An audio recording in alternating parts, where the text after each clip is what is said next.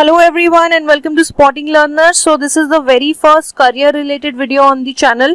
This video will be very helpful for class 11th and 12th students who have opted for science stream, be it medical or non-medical. So today I am going to share with you some information about ICAR AIEEA UG. Now ICAR stands for Indian Council of Agricultural Research. So this video is going to be all about the agricultural courses available in India at undergraduate level. Now, according to me, agriculture is a great career opportunity on the horizon, and if you have the right kind of information and knowledge on how to go about it in the future, then I think you can make a wonderful career out of it. So now let's begin and talk about Indian Council of Agricultural Research.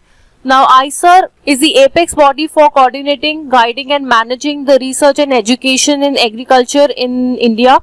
And ICAR AU system, that is ICAR Agricultural University System of India, has 74 agricultural universities comprising of 63 state agricultural, veterinary, horticultural and fisheries universities, SAUs, that is the state agricultural universities, 4 ICAR DUs, ICAR deemed universities, which include IARI, that IARI, which is Indian Agricultural Research Institute in New Delhi, IVRI, which is Indian Veterinary Research Institute in Bareilly, UP, IVRI, NDRI, that is National Dairy Research Institute in Karnal, Haryana, CIFE, that is Central Institute of Fisheries Education, this is also in Haryana. Now the next category is of 3 central universities, which include CAU Imphal, that is Central Agricultural Universities, Dr. RPCAU, that is Dr. Rajendra Prasad Central Agricultural University, and RLBCAU, that is Rani Lakshmi Bai Central Agricultural University in Jhansi. Next is the 4 central universities, CUs, having Faculty of Agriculture, which include BHU, that is Banaras Hindu University, AMU, that is Aligarh Muslim University, Vishwa Bharati and Nagaland University. Now these are very reputed government universities, and the quality of education and research and the facilities available are just top notch. So now the question arises that which entrance exam you need to take for this, for getting into these universities. So AIEEA UG, All India Entrance Examination for Admission, AIEEA UG, shall be conducted for admission to bachelor degree program in agriculture and allied sciences. So this is the exam. This is an all India exam, and this will be conducted in 178 cities all over the country. Now this exam is actually conducted by NTA, which is the National Testing Agency. Indian Council of Agricultural Research has entrusted the responsibility of conducting this exam to NTA. Now NTA is also conducting your NEET. Various exams are conducted by NTA. One of them is NEET. Now, can you get into these agricultural universities and institutes mentioned without qualifying ICAR AIEEA UG? No. The answer is no. There is no provision for direct admission through ICAR in any bachelor degree program without qualifying ICAR AIEEA UG. So this exam is very important for you, so you must take it seriously. Now talking about the degree programs for admission in All India Entrance Examination for admission in undergraduate level in 2020. So there are 11 bachelor degree courses or degree programs available, which include BSc Honours Agriculture, BSc Honours Horticulture, BFSC, which is Bachelor of Fishery Sciences, BSc Honours Forestry, BSc Honours Community Sciences, Food Nutrition and Dietetics, BSc Honours Sericulture. Sericulture is basically rearing of silkworms to obtain silk. Right, there are 4 BTech courses also available: BTech Agricultural Engineering, BTech Dairy Technology, BTech Food Technology and BTech Biotechnology. So both BSc and BTech courses are available.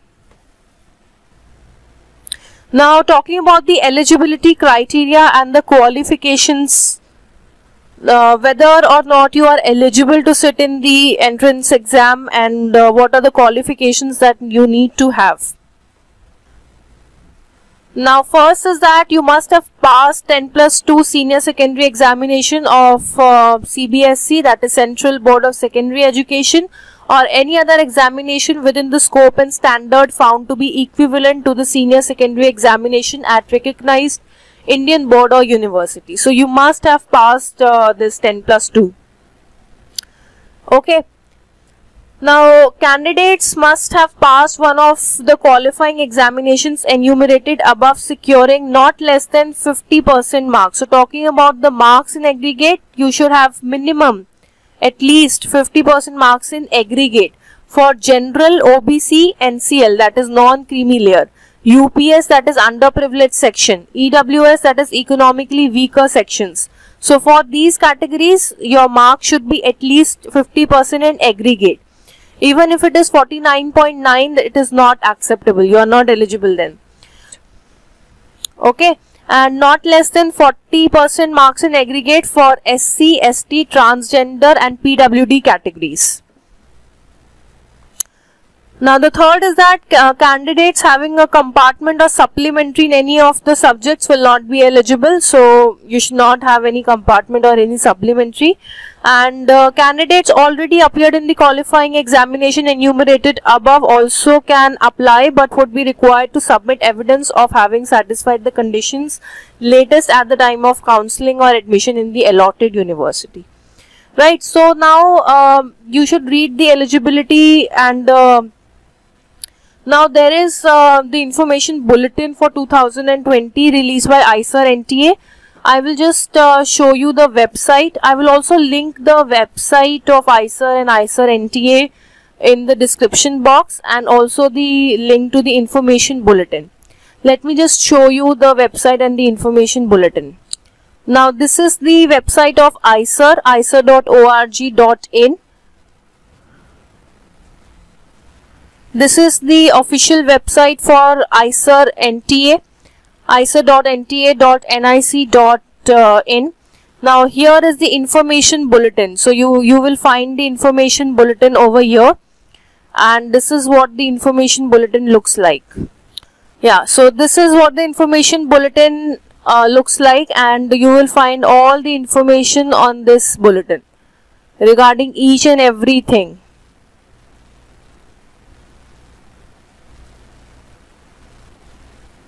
So this is the information, right, about ICAR, about NTA, and then about the schedule of the examination, scheme of the examination, syllabus. I have covered this in very short in the video, but you must go through all this to find the information in detail. Now there are annexures also.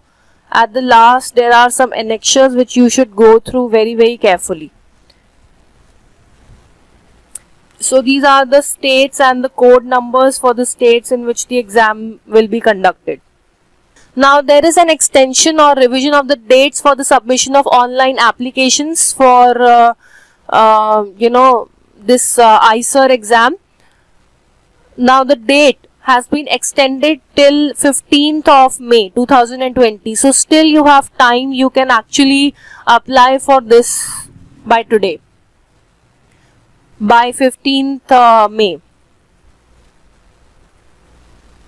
Now let's talk about the age limit. So you should be at least 16 years of age as on 31st August 2020.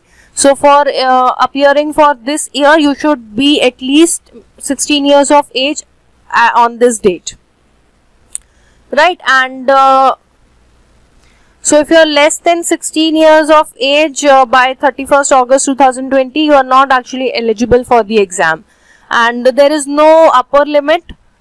So if you are dropper, then also you can apply. But the minimum age limit, there is no relaxation in the minimum age limit. You must be at least 16 years of age. Now talking about the subjects which the candidate must have passed in 10+2 examination, and the subjects to be attempted in the entrance exam in the various degree programs for admission. Now for example, you want to apply for BSc Honours in Agriculture. Then which group of students can apply for this exam? PCB students can apply, that is Physics, Chemistry, Bio. Then PCMB group, students having physics, chemistry, maths and bio. So both maths and bio students can also apply. Those who are not having bio, they are having PCM. So PCM group can also apply. And inter-agriculture, agriculture group students who have studied agriculture as one of their subjects in 11th and 12th, they can also apply. And the subjects to be attempted in the entrance examination. So you have to attempt 3 subjects, PCB or PCM or PCA, that is physics, chemistry, agriculture, or ABC, that is agriculture, biology and chemistry. So depending upon what subjects you have passed in your class 11th and 12th, depending on that, you should attempt the subjects in the exam. Same goes for BSc Horticulture. Now, if we talk about BSc Sericulture, for example, then agriculture group students cannot apply for this course. Only PCB group, PCMB group, PCM group, these 3 groups can apply. And the subjects to be attempted are PCB or PCM. Right, so now talking about the BTech courses, the 3 BTech courses, BTech Agriculture Engineering, BTech Dairy Technology and BTech Food Technology. Which group of students can apply? PCM or PCMB group. So for these 3 courses, you must have maths. PCB group cannot apply. Those students who have physics, chemistry, biology and no maths, those students cannot apply in this. And the subject to be attempted is PCM. So PCMB students, you don't have a choice between maths and biology. You have to attempt maths. Okay. Then BTech in biotechnology. This you have a choice. PCM group can apply, PCMB group can also apply, and PCB group. These 3 groups can apply, and PCM or PCB you have a choice between these 2. So now let's move on to the scheme of examination. Now the mode of the examination will be CBT, that is, it is a computer based test. Duration is 2.5 hours. Number of questions to be attempted in these 2.5 hours is 150.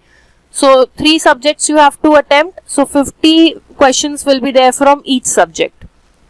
Right, so the type of questions will be multiple choice with 4 options. Scoring will be like 4 marks for each correct response and -1 for each incorrect response.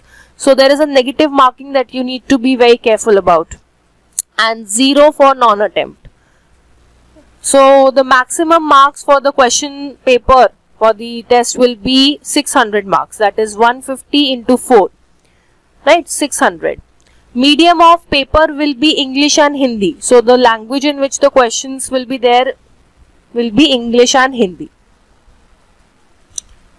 Now each candidate has to attempt, opt or choose only 3 subjects, that is PCB or PCM or PCA or ABC in the examination as per choice in the application form. So whatever choice you have filled in the application form, only those subjects you have to appear, or only those subjects you have to attempt in the examination. You cannot change it at the time of examination. Whatever you have filled in the application form, you are supposed to attempt that in the examination.